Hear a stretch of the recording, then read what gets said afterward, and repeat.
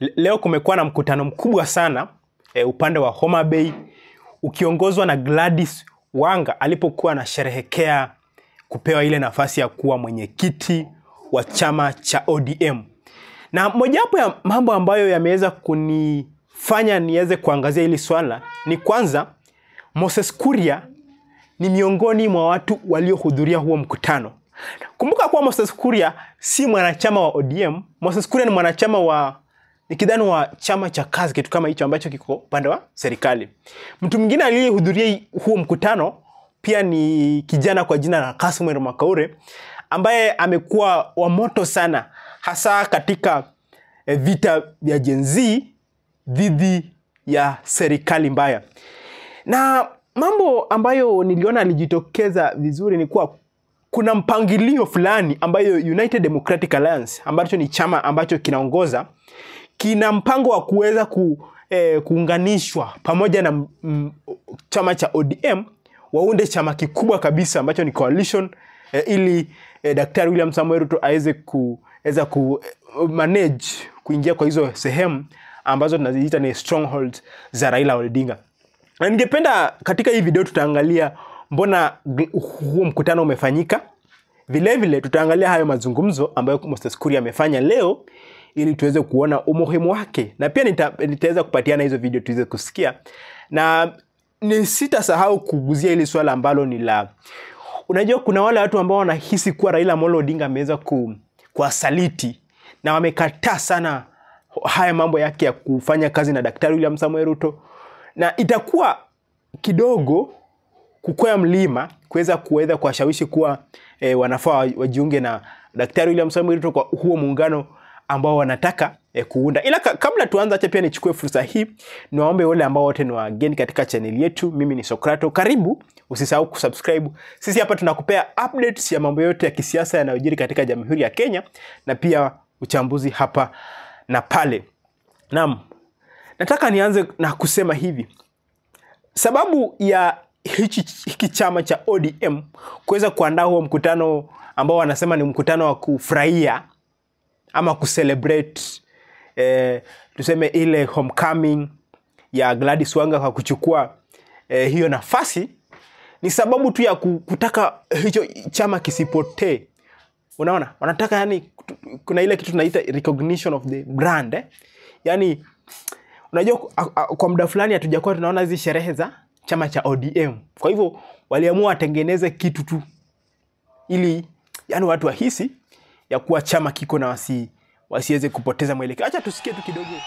Today I am doing official handover of the chairmanship of the party. The biggest party south of Sahara and north of River Limpopo. The chairman is called ODM. So Nyawangaya, I want to officially, I wish I carried the katiba of the party, but next time we will carry the katiba of the party. I don't know whether we'll have a second handover, but this is official handover in good spirit, good faith. Acha nimpatie kofia. Hii kofia ilikuwa kwa kichwa yangu. Leo ninaweka kwa kichwa ya Gladys Wanga. Asa yeye ndiye chairman. Ende chairman du. Na pia swala lingine ambalo ni la muhimu sana nilitaka niguzie swala la Kuria kuja nje na waziwazi na kusema kuwa anaona kuwa kuna muungano mwingine tena unaenda kufanyika kama uliofanyika mwaka wa 2022. Kumbuka kile kilichofanyika 2002 ni kuwa vyama vyote vilijiunga dhidi ya chama kimoja ambacho kilikuwa chama cha nikidhani cha Moi cha KANU, na akaenda kumtoa yeye mamlakani, kumtoa Moi. Tofauti ya hii ni kwa Kuria hasa yumo serikalini na ODM pia yumo serikalini, wale walikuwa upinzani. Na pia kumekuwa na tashwishi ya kuelewa kila alichosema. Je, alikuwa anamaanisha kuwa wale walio katika upinzani wataweza kuunganishwa na kuunda chama kubwa na kumtoa Ruto, ama amemaanisha kuwa UDA na ODM na vyama vingine vitaungana na kumrudisha Ruto mamlakani? Ila kwa sababu yeye yuko katika serikali, ni rahisi kuelewa ya kuwa anamaanisha kuwa UDA na ODM vitaungana viweze kumtoa viweze kumbakisha Daktari William Samoei Ruto mamlakani. Nimekuja hapa kwa sababu ya mwaliko ya dadangu Gladys Wanga. Na nyinyi sijui kama Gladys utakumbusha hao watu.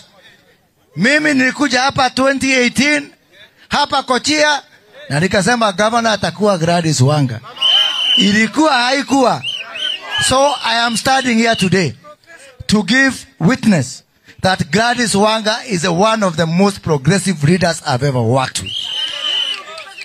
Mwaka uliopita nilikuja hapa, tukaingia pale Riwa, tukaanza industrial park, na hiyo kazi inaendelea. And I want to tell you, hata ukiingia kwa mtihani ulizwe, mtu ya kwanza kuleta viwanda Homa Bay, ukisema Moses Kuria umepita. Na hiyo story imekwisha. Ya pili, nataka kusema kwamba Africa is a very lucky continent. Africa is very lucky to have Baba Raila-Ruto Odinga as incoming chair. His passion, his dedication to Pan-Africanism, his love for the people. Ni nani mwingine? Even if we as a society, Baba, we have not treated you very well. But all the time, when the big hour comes, you always beg backwards for Kenya. You always forgive. You always put Kenya first. And this country will be indebted forever. And Africa is very lucky to have you as the incoming chair of the commission. Mwisho, mimi nilikuwa nasomea hesabu. Na tulisoma hesabu na John Badi, mtoto wenu hapa. Na ile kazi nafanya, mimi na Badi tunafanya hapa kwa hapa, kuhakikisha kwamba tunainua uchumi. Lakini kando ya hayo, kuna hesabu nyingine nafanya. Na hiyo ni hesabu ya kisiasa. Na nikiangalia pale mbele, na mimi mambo ya siasa sikosangi. Nikikwambia bibi yako ni mjamzito, anza kununua pampers. Kwa sababu itakuwa namna hiyo. What I can see ahead is at 2027, a new nationalist movement, same like the 2002 Rainbow Movement, is loading.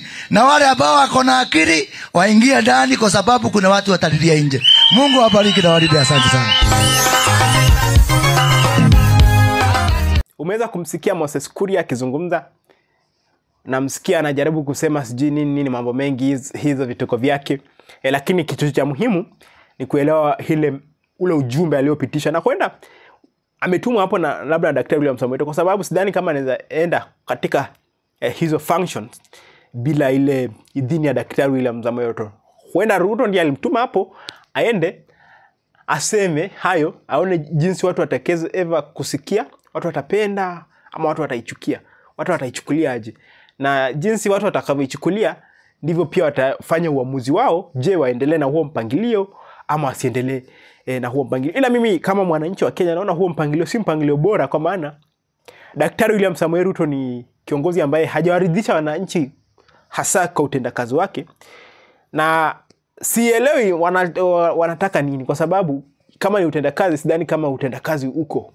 Labda watuambie kuwa hiyo serikali ambayo wataunda itakuwa na utendakazi, kwa watamnyima Ruto mamlaka, labda wakuwe na deputy, wakuwe na speaker, wakuwe na wale viongozi ambao ni muhimu, na Ruto afanye kazi kwa lazima. Ila pia hiyo itakuwa vigumu. Na mimi kama mwananchi wa Kenya, mimi chenye ningependa ni mwaka 2027 wapige kura Ruto atoke mamlakani, jinsi Biden ametolewa na Trump, tupate kiongozi mwingine ambaye atawatetea Kenya. Unanielewa? Na swala lingine ni ili swala la Kasmuel, kuna video fulani ambayo nilishaizungumzia. Unaweza kuiangalia, hata nitaweka link hapo ili uweze kuiangalia kama bado hujaitazama, ambapo Kasmuel amesema alijiunga rasmi na chama cha ODM. Na katika huu mkutano pia tumemwona amezungumza, na anasema kuwa Gen Zs sasa wana support ODM.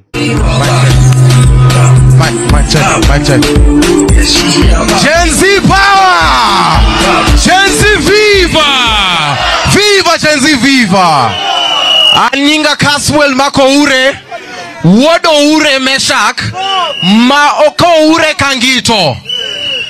Na Baba, Your Excellency, Your Most Eminent Designate AUC incoming chair, We're here courtesy of Her Excellency, our party chair, Her Excellency Miss Gladys Wanga.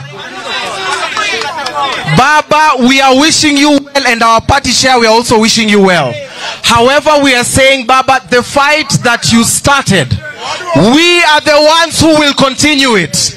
We have had other people saying they are the opposition. Baba, the party is strong. And we will onboard 1 million youths to this party because this party is still the official opposition, Baba. Wakenya! Wakenya! Vijana! Tunaomba kwamba vile tulipigana tukatengenezea waheshimiwa wetu wengine pahali, tunaomba hao pia wasimame na hawa vijana, wapatiwe kazi, tupatiwe wasichana wetu waache kuuliwa na watoto wetu wapate elimu. Sisi bado ndio opposition. Sisi vijana ndio bado opposition. Na chama ni moja.